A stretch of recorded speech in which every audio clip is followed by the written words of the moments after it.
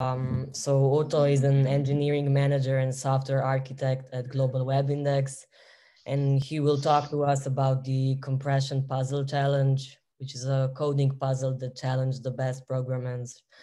And we'll look at solutions, compare notes, and hopefully be inspired to explore new technologies. And Otto, the floor is yours. Thank you. Just can you please confirm for me that you can see my screen? So I'm in the loop. Okay. So yeah, some thanks for introduction. So I'll try to be time cautious. If this thing tries to run over the time limits, remind me, and I'll try to shorten it, and I'll try to skip some examples or whatnot. Thanks for coming to this presentation. I'll try to present a project that I've been working on with my friends for a while. It's called Compression Puzzle, and it started as a in-office joke, and it escalated to quite extensive proportions. When I was thinking about how should I present this and what should be the focus and the main theme of this puzzle, and how should we go about it, I realized that perhaps like traditional coding puzzles or traditional coding golf either focuses on the shortest solution or the fastest solution or some other aspects of what would make one's solution great. But in this case, I tried to find not just like the best solutions and the given space for the given task, but also like visually the most appealing, technically the most sophisticated, the best looking aesthetically based solutions. And my talk today will revolve around these themes. And I'm going to start with a quote from Edgar Degas. And the quote goes, "Art is not what you see, but what you make others see." And this theme is going to be common through my presentation. So I'll introduce you a bit to this artist. So he was a very famous artist, or is very famous artist from French. And he was really famous because of his portraits and pictures of dancers. So around 50% of his pictures were actually dancers, ballet dancers trying to learn the craft of actually dancing. And although he is kind of like an impressionist, he didn't want to be known as impressionist. He said that he is realist. I see there is a lot of common themes between the authors of the challenges that you're going to see today and what this guy did. And I think these things are very connected. So I'll try to follow that common theme. And yeah, his paintings, if you ever seen it, they look like this. So you have dancers in different poses. They're trying to do their best. They're trying to learn the craft. They're trying to really excel at what they do. And they're trying to train together, learn from each other, and they just try to be the best at what they do. So I'll talk a bit more about the challenge itself. So the story goes like this. I have a friend called David, and he brought this programming puzzle to our co-working space. And he just wanted to see what different solutions he might get out of us, just on a Slack. And that escalated. We started with 2 solutions, 3 solutions. And then at some point he had like a good taste of what's possible with the solution.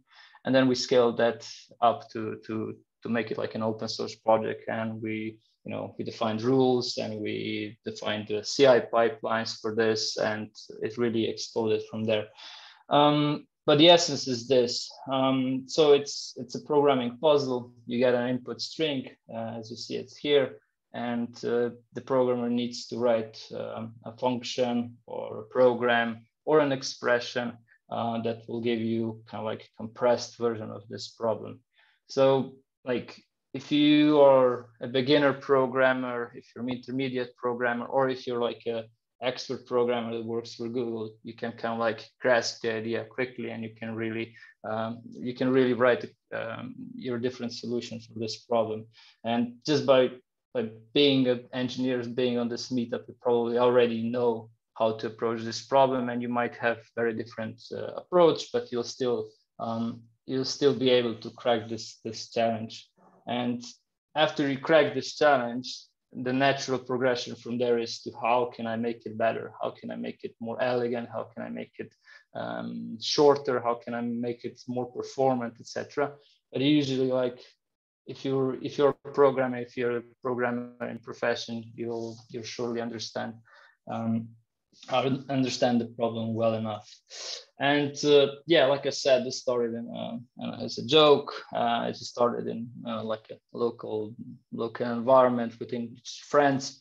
I then invited people from my wider network, and from there on, it kind of like got interesting within these networks, and it really expanded. So a lot of very experienced people have tried to do their best to solve this. But yeah, in essence, I want to show you how far you can go with a simple idea if you start collaborating with people. Yeah, just to warm up, given that this is a Python meetup, I'll start with Python examples. And this is, for example, something that, you know, somebody that's learning Python or somebody that's using Python in production, and it's not like an expert or whatever, would reasonably understand and would be easy to grasp for him. So you have a loop, you loop through a character, through a set of characters. Then you have some additional counter that tries to count at which position the character is appearing. Then it tries to mutate some state somewhere, and then in the end it tries to combine this array into a final output. Nothing fancy. Although you might not currently be working on implementation, you understand that there is like a loop, and this loop has to do something within the iterations that happen. Nothing fancy. Again, if you would saw this code within your Python project, you would immediately understand what's happening. And then if you have loops, you can then make your code better with another level of complexity by introducing recursion. So this is an example written by Brglez. You can see that this function uses recursion, and it still uses mutation of the data while the recursion is happening. And it also uses Python's function for unpacking array into a head and the rest. So again, a bit more sophisticated example, and the author here also tried to convey what's happening through the comments, which is also very useful if you're trying to follow somebody's thought. And from there, it can become a bit more sophisticated. So if you have recursion, you can optimize that recursion in a special way, in a way that's called tail recursion, where the last thing that the function returns is actually a call to another function. So you can see here that Luca's example, this is now being introduced, and again, it's the same solution. It will output the exact same thing that it needs to, but it's just another step away from the basic example. Now, we saw like basic Python that will do the job, and it's nothing wrong with it. But then things could become easier or better if you try to introduce more stuff from your standard libraries, or you start introducing more complex things. Just given that you need to have a set of rules when you try to do challenges like this, we said that the only constraint is that you need to use the language, whatever the language is, and the standard library that comes with the language. So no external libraries are allowed when you write these examples. And in this case, you have two examples. One is using GroupBy, that's part of intertools in standard Python's library. And the other example underneath it, it's a very famous example where the programmer is using Python's list comprehensions, which are very powerful set of tools when you're doing with collections or arrays. Both of these solutions, again, return the same thing. The the for comprehension example might actually be a bit faster. But yeah. And yeah, when you try to like come up with these solutions on your own, you're kind of like, you're bound by the knowledge that you have. But once you start to collaborate with other peoples, you can also start learning from them. And this is an example that Urban Škudnik submitted, and he saw some of the examples that you guys saw, and he thought that he can improve them. And here you can see two Python solutions, one iterative and one recursive. In the recursive, in the iterative example, he started using Python stake while function with lambda expression, just so that it kind of like becomes a bit more sustainable and easy to read. Again, a very powerful solution here indeed. So yeah, we can go further with Python solutions. So this is another Python solution here that uses lambda functions, expression, and in this given example, the author also tried to cheat a bit. And instead of writing all this logic of trying to break the string apart, he wrote a regular expression with look behind.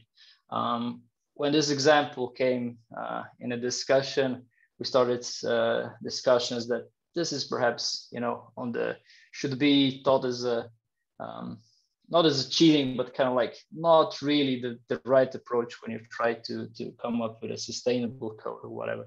But still, like trying to mix different things when you're trying to create something interesting, it's an option when you're an engineer, and you can see that regular expressions can also make a really beautiful solution.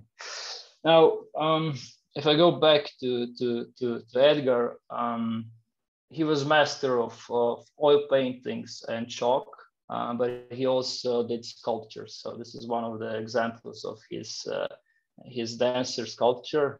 And if he was able to transcend his original tools, it's also interesting to extend this puzzle to other languages, right? So we can do more.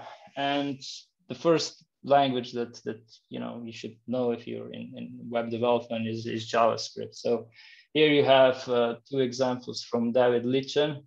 Both of them are written in modern JavaScript, and you can see that on the left example he's using for each function, and then he learned that it's possible to write this with more sophisticated function, and he introduced reduce function as well. So, and that kind of like made his solution a bit more elegant as well. And you can start appreciating different approaches, and you can also learn that if people are really masters of their craft, they can really pull together really sophisticated functions or mechanisms that the language offers, and they can come up with really nice solutions. So this is a solution from Klemen Kugoshek. It uses very modern JavaScript, and you can see this, for example, 3-dot notation, which expands the string into an array of characters. And you can also see that, for example, he's not using if functions anymore. He's using so-called ternary operator, which is essentially kind of like better way of expressing if statements. So no loops as per definition, and no if statements are present in this JavaScript solution.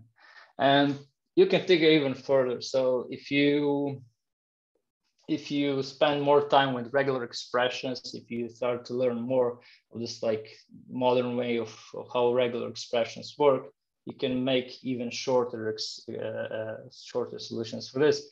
This is a solution from Luca Prebil. And yeah, it uses regular expression, and you can see the author really went for minimalism here as well.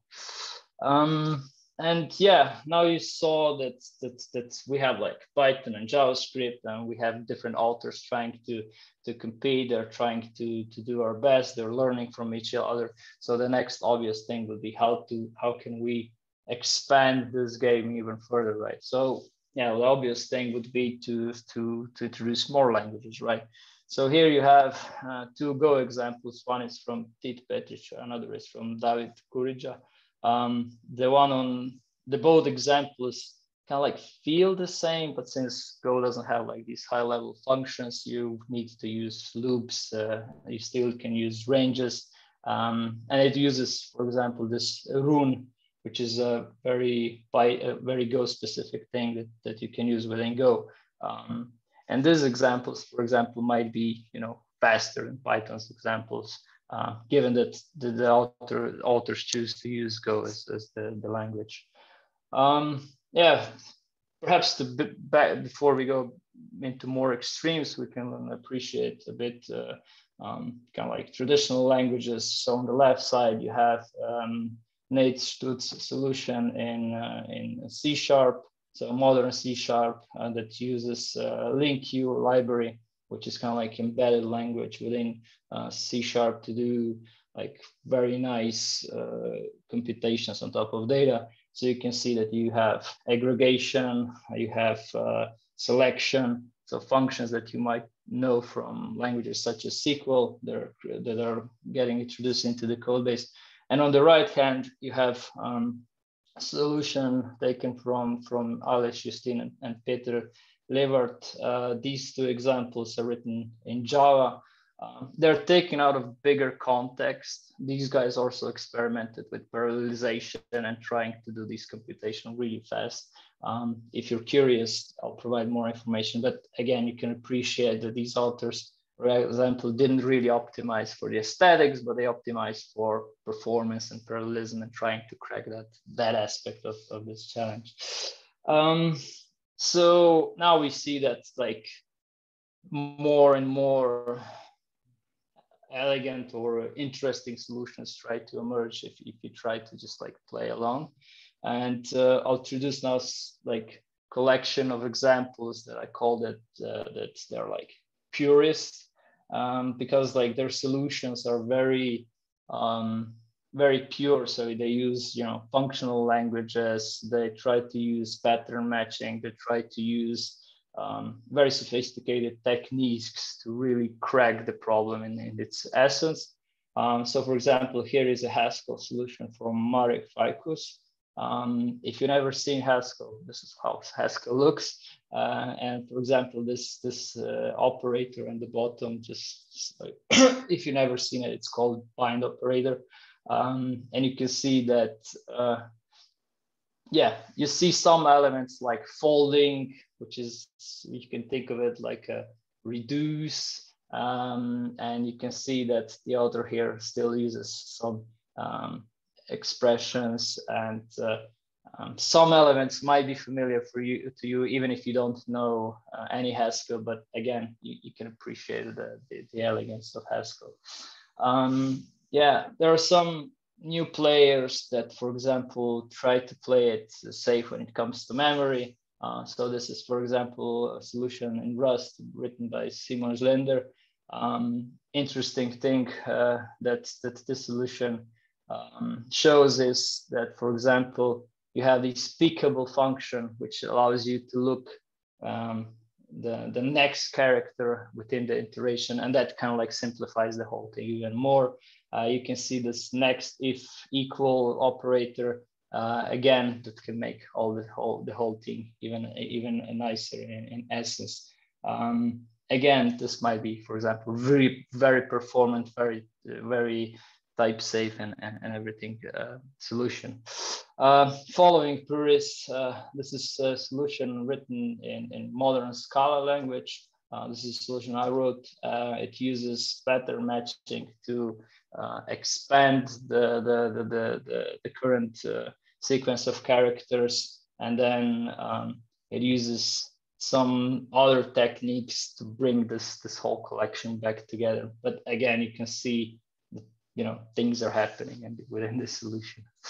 Now that we're dancing and we see like these solutions, but you're like, these are crazy solutions. There's no way that if I saw these solutions in my code base that I'll be able to understand them or even maintain them. So I guess we should focus more on the elegance or like making sure that solutions are like understandable and easy to grasp. So I'll show a bit more the elegant side of these solutions. So this is a solution, for example, written in Ruby, and you can see that given that Ruby is like very verbose language, has extremely powerful standard library, and it has very good support for dealing with arrays or collections. You can see that again, Christoph's solution here. It's very elegant, very maintainable, and you can, if you read it out loud, you can understand what's going on. And you know, one of the mantra of Ruby is that if you can read the whole expression out loud, then you should be able to figure it out. And I think this expression demonstrates that. One interesting point here with this function or this example is that _1, that would mean that the first attribute that map function gets, you can use it. You can see the same example, for example, in modern Swift language. I think this is called enumerated parameters.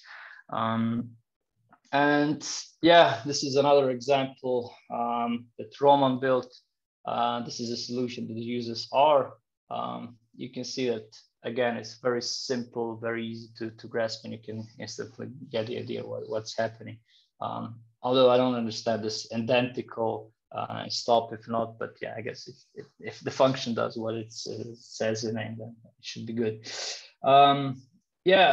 People started to use more of their tools. They started to use this very uniqueness that languages bring. So in this Elixir solution here, you can see that compress function is defined 4 times. And essentially in Elixir, you can do this like very smart method overloading where you have different functions defined in this way. Again, a very interesting approach that can only be implemented in Elixir, for example. Then you have other kind of like branch of languages. So in this case, you have a solution that's been submitted by Simon Belak. So you can see closure. Here you'll see functions like transduce, partition by, mapcat, etc. So, and a lot of brackets, obviously, since it's closure. But again, you can see that it's kind of like inline. If you know closure, you'll instantly understand it. Then you have other languages that are very popular. So this is, for example, Milan's solution in Lua. And then you get to even more esoteric languages at some point. So this is, for example, another solution written by Chaya and Boris. And this solution is written in programming language called Red, which is the next language after Rebel. So again, it should feel similar to Ruby, so it should be expressive, and you should be able to figure out what's happening if you're familiar with this language. But again, you can see that it's a one expression, one liner, and does the whole job. Okay, now so we are now dancing. Things are getting really excited, and yeah, we understand what's going on. So it's now time to go even further and even beyond what we currently saw. And I'll show you this example. So this is an example written by Janko Metelko. This example is implemented in programming language called Rai. Rai is a new programming language that's developed, and it's being developed by Janko himself. He wrote this example in his own language, based on some examples that he saw implemented in other languages. But yeah, specifically in this language he's building. And because he was like tracking the progress of how other solutions were being made, how other languages evolved, there's how other authors evolved their solutions by invoking like these super functions that other more powerful languages or high-level languages have. He then decided that, well, it would be interesting if my language would, for example, support high-order functions. So he went back to his programming language called Rai, and he extended his programming language so that he could implement this solution that you see now on your screen, which is, for example, compress B and compress C. these functions were added to his programming language so that he could solve the solution in a way that he wanted to solve it. So now we're like really going beyond. Yeah, kudos to Janko on this. And not stopping there, SQL is also a programming language, so fourth generation of programming language. Here you have two solutions, one done by Nazi and another done by Janko Metelko. Both of these solutions are implemented in SQL. One is in Microsoft SQL language, and the other is in SQLite. So again, if you would run this example, you would see that. I'm seeing some comments. Yes, there is a solution in C++ also already. Okay, I'll talk about numbers here a bit. So again, the whole concept of this idea or this project was to have fun, to explore what's possible with this language, to challenge different programmers, to challenge the really best programmers that I know or could be reached. But like, there are attempts, for example, to benchmark these solutions. So there's like a benchmark suite that benchmarks just Python solutions. Some authors decided to really go to extreme. So you'll find benchmarks, but there is no benchmark that would, go through all the solutions and just point out which solution is the best. And again, we were trying to, it should be like a learning experience, and people really learned a lot by submitting this thing, by playing along. And I think, like, again, we're really trying to see like how elegant solutions could be made. But still, I have some of the numbers here. So currently, to this day, 34 authors have participated in this challenge from different countries. There are currently 3 open pull requests that I still need to merge and review. There is now 86 solutions. So this is like this number might be even higher than 86 because some solutions are implemented in WILE file. So there's, but yeah, around 70 solutions and 27 different programming languages. Yeah, I think we cover most of like modern programming languages. There's also a collection of languages that I would like to see that has not, and but yeah, this has evolved. And again, I'm if you are appealed by this challenge, if you want to submit your challenge, if you want to compete with this stuff, please make sure that yeah, join in and learn from it. And yeah, so this is my last slide. I made a QR code, so if you want to scan it up and look it up in your phone, you can get to the GitHub repository and you can see all the solutions. The link is also there, so if you just follow the link, you'll also get it there. Yeah, there's on GitHub repository, you'll see this like basic rules that you should have fun, that you should challenge yourself, and you should submit as many solutions as you want. Then you're not bound by the language. Although I needed to then make this rule. I tried to run these examples on a CI server, so everything is run through Nix and Makefile. So I encourage authors to also use that framework to test. There are also now 2 blog posts written about this stuff. So if you really want to go into details about how some elements are implemented, so how certain things work, comparison of these things in quite detail, you can go to this Epic blog, my blog, and you'll find this article that describes all these solutions and some detail. And yeah, that's essentially it. Any questions? Yeah. Do you have the Python solutions benchmark numbers handy? Yeah, I do. Yeah, I do have them. So I think I can just find them. I think it should work.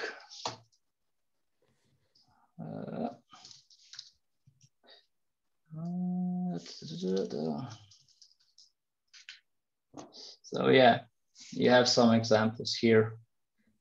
You can see that this solution that Brglez wrote, so not your solution, but solution that was presented after yours. that was based on these benchmarks was the fastest. For example, yes. Okay, so the least comprehension was not the fastest, because that's you would no yeah. I would encourage you guys to just go to the repository. There's like a benchmark. You can run this thing yourself. And yeah, everything is written there. I'll open the repository just to have some background. So actually, least comprehension was the fastest. I don't think this is sorted. Yeah. The list comprehension solution is the fastest within those examples. Correct. So the one that uses group by. Okay, so which is understandable. It's really fun to see the like diversity of the Python solutions. Yeah. Python solutions. Yeah. And they're really like, you know, none of them are really similar to each other. I think they're actually, yeah, there's actual like diversity, and it really showcases the different features and the more functional approach. And we even have like, I think we had 2-3 different types of uses of recursion and stuff. And that was really, really fun to see. Yeah, that's the aim of this. Although it might sound like a silly thing, it's really like, it shows that like if you have like a simple idea and you try to at least put some rules around this idea, and if you try to just push it just a bit, then you know interesting things happen. And this is one of those examples. And again, yeah, almost 40 people have submitted their solutions, and that's more people than there are currently on this call. Just like so, yeah. No, yeah, I think I can speak for everyone that this was really fun to listen to. Thank you. Basically, it's like a commercial. I think it's like almost like a commercial for Python, because yeah, Python has 9 solutions and the other languages have like 3 at most. So that's really saying something about it as a language.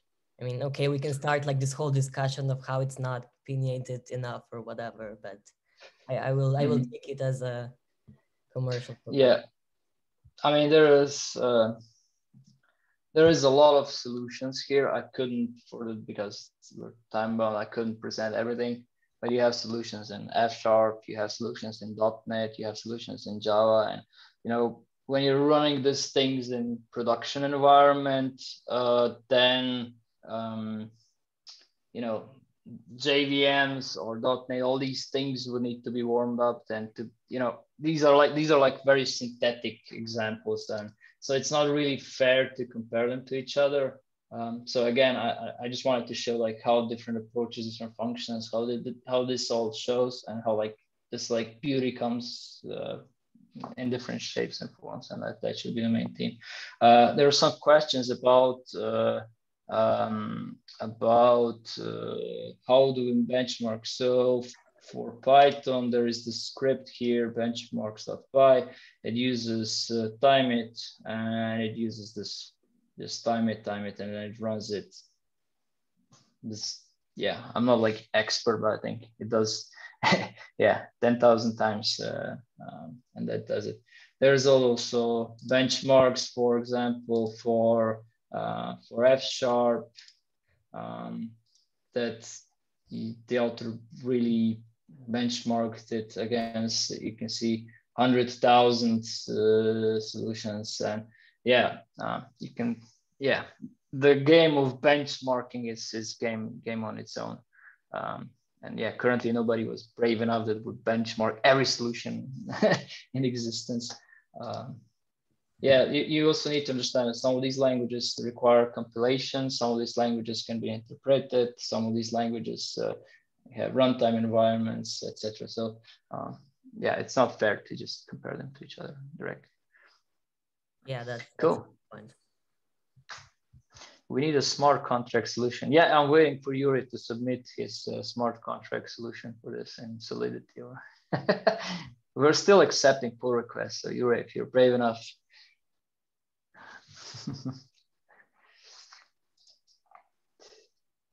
Yeah, submit your own solution if you're brave enough. Any more questions? Okay, there's one. Okay. Okay. Can it be done with C preprocessors? I mean, go for it. Probably, I don't know. There is a solution in C, submitted by one really good engineer. Yeah, it's here. Something like this. Don't ask me to explain it. I'm not that good in C, but yeah, apparently this stuff works. Yeah, there are some questions like, you know, people are like asking, for example, how should they also implement decompression? How should this algorithm work if there is like if it's a short string or it's a really long string? Should like how would all this work? And yeah, there's a lot of edge cases and yeah, I just try to do like have fun. I guess that's the main thing here. Cool. Okay. Yeah, Yuri is also wondering if he can do it in CSS, and that sounds like a nice challenge as well. If you have a way of if you have like way of calling something either via in a loop or recursion, and you have some way of accumulating things, then yeah, then probably it could be done in CSS. Although I cannot visually imagine how would that look like. But yeah, I would really like to see this stuff being implemented in assembler, for example. So assembly language, that would be interesting. It would also be nice to see this implemented in some esoteric language, like, I don't know, brainfuck or you know, these really obscure languages. But yeah, if you, or Fortran or COBOL, or you know, one of these like languages that it's hard to find engineers. But yeah, Yeah, so if there's anyone who'd like to submit one of those obscure solutions, go ahead. Otto will be very happy. Yeah, sure. And thank you very much.